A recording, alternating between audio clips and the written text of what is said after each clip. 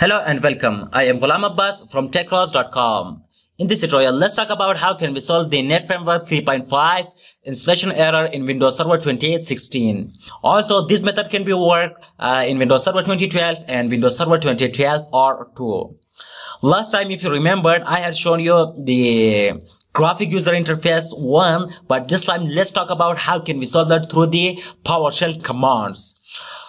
So again, what you need is the image of Windows Server 2016 or 2012 or 2 or 2012, and then when you insert that one, right click on the drive and then click open. Again, select the sources folder and then click on the path, and then again press the / and type down SX and then select it, and then Control A and Control C to copy this path. I'm going to minimize this one. And I'm also going to open the Windows PowerShell, and that its privileges should be as administrator. So when this opens, you have to type down this command. By the help of DISM command, we are going to install the Net Framework 3.5 installation error here in Windows Server 2016. So there is the DISM /online /enable feature /feature name, and the feature name will be net. It means Net Framework FX3. It means version 3 of Net Framework. And then let me, before going on further, I have to show you here one thing. Let me have to mark it. So here, this is the command. By the help of DISM command, we are going to install that one. And till here, you can take a look at that. If I press enter, this is going to search online for the feature name called Net Framework 3.5. And if you are connected to the internet, this is going to download and install by default that one here in Windows Server 2016.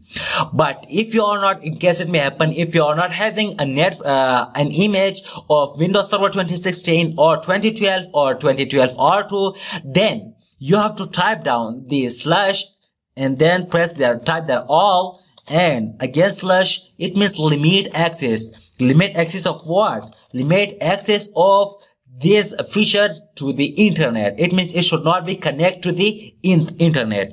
And then after that, again press / and then type down the source, SOUR, and then CA. After the colon, and then you have to type down the path which we copied from here. You have to copy and then bring that one here and paste that one here. So I have already copied and I have pasted that one here. So press enter, and this command is going to install the Windows Server, the Net Framework 3.5 here in Windows Server 2016. So this will take about 5 minutes. So I will speed up this thing, so it should not be fast for us.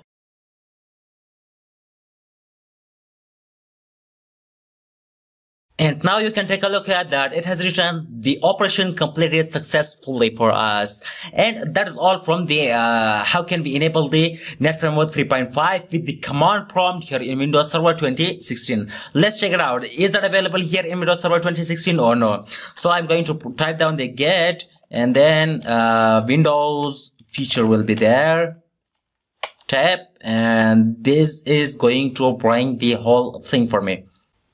So when you are done, click enter, and let's take a look that is it available or no.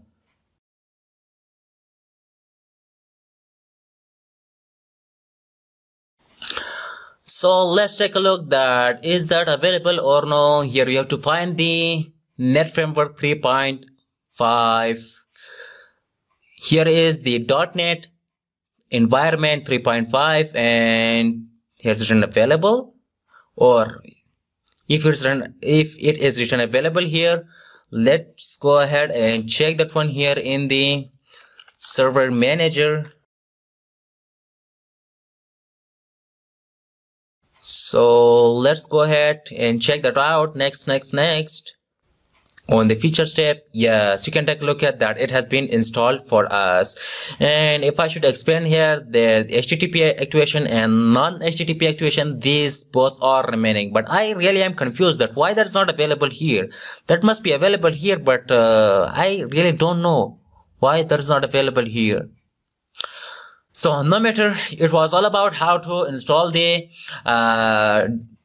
Net Framework 3.5 here in Windows Server 2016 with the PowerShell commands. You can visit the whole article in our website, which is techros.com. And if you like this video, go ahead and hit the thumbs up. And if you have any question, type your question down in the comment section of this video or in our website, which is techros.com. Till next time, have a nice time and goodbye.